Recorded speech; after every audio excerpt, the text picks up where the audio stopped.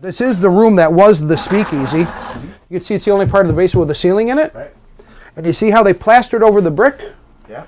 And rosemalling is a Scandinavian stenciled artwork. Okay. Where you blend watercolors or acrylics in stencil. But you can see this very simple decoration that was down here.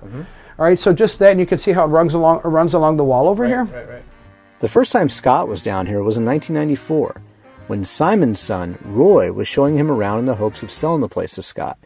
Needless to say, Scott was a bit surprised. So now as I'm down here, I'm going like, Roy, what was it like? And you got to imagine he was probably about 8 or 9 years old at the time. No, yeah, probably about 8 or 9 years old. So he goes, well, there was just, I believe, 5 tables down here with 4 chairs. And the whiskey was in the bottles along the wall in boxes. And the men were, well, when I would come down before school, and already he had me like, when I would come down before school, so that means they're down here drinking.